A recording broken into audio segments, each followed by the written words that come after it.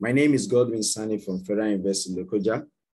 I am presenting a paper titled Prediction of Student Attrition from Pursuing Computer Science Degree Using Machine Learning Techniques. Students' enrollment for academic degrees at the higher institution can be used to forecast the economic, developmental, and social cultural advancement and sustainability in any country.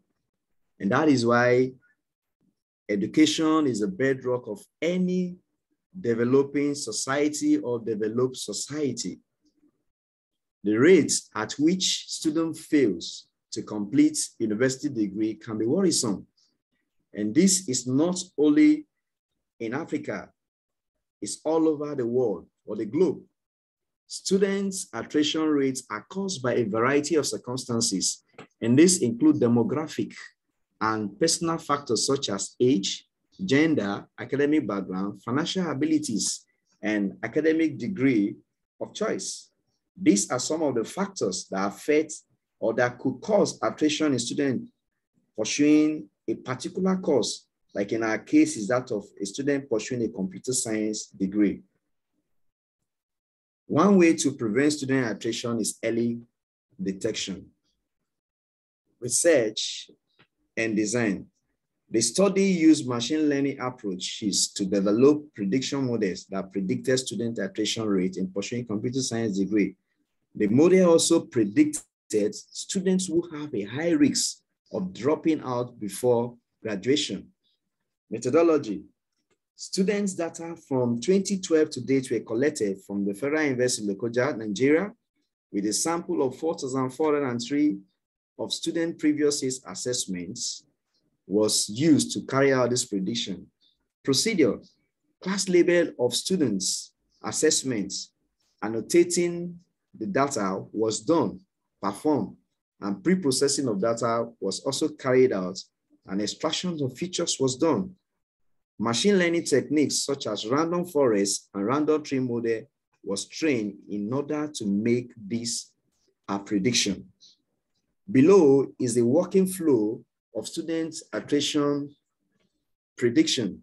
Here we have from the first box here, we have our FUS student data set, which was collected, and a pre-processing was performed on this data where labeling and supervised approach techniques was carried out for us to be able to extract, carry out our feature extraction, and selection of classification, so feature selection was done on the data using our classification techniques where we have our RF and RT.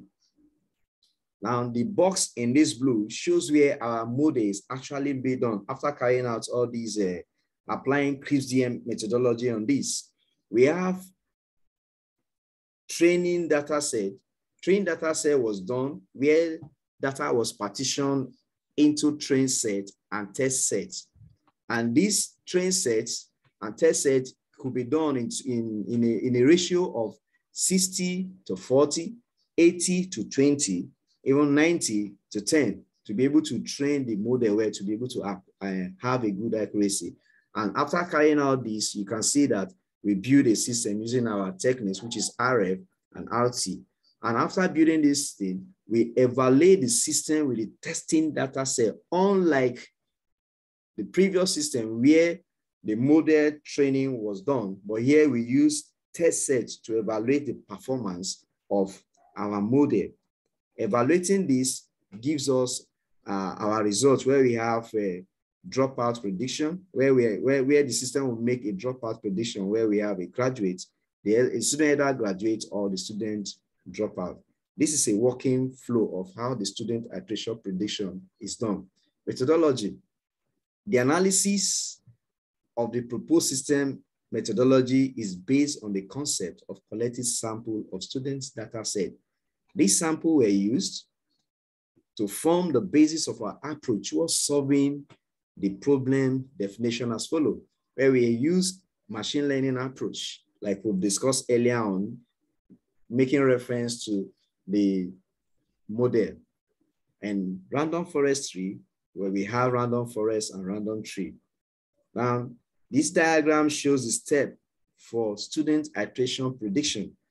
Here we get our data set collected, apply pre-processing, feature extraction is done, and we partition them into training sets and testing set. An evaluation model is being done. We evaluate the data that is being imputed after building the model with our classification algorithm. And it gives us the attrition prediction, whether a student is dropping out or the student graduates. As we proceed further, you see the results. Model evaluation from our diagram. When a model evaluation is carried out, this model evaluation is carried out on two folds, which are the sample of data set collected from which was used to perform the prediction. And from this table, we see result and analysis with random forest. Here, our class of graduates and dropout, we have a precision of 0.783 for graduates and 0.834 for dropouts. Our recall has 0.920 and 0.613 for dropouts. And F measure has 0.846 and dropout has 0.706. And our ROC, as we can see from the table here. Now, table 2.0 shows the result and analysis with random tree. Our class of graduate and dropout has a precision of 0.801 and 0.755 for dropouts, and recall has 0.854 and 0.678. Now, the third table, which is table 3.0, shows a detailed performance evaluation on test set by class.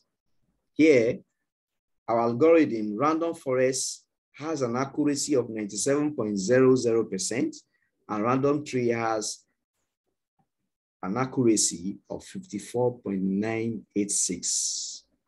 From this, the result shows that RF has a good higher accuracy, while random trees has a lower accuracy. This is an improvement over previous result where the accuracy of the model training was 66.14% and 57.48% were recorded for RF and R3 respectively. This improvement was as a result of feature selection techniques. And in conclusion, it is recommended that applying selection techniques to the classification model will improve the performance of the model. Feature study will investigate other factors that could influence the accuracy of this model. Thank you.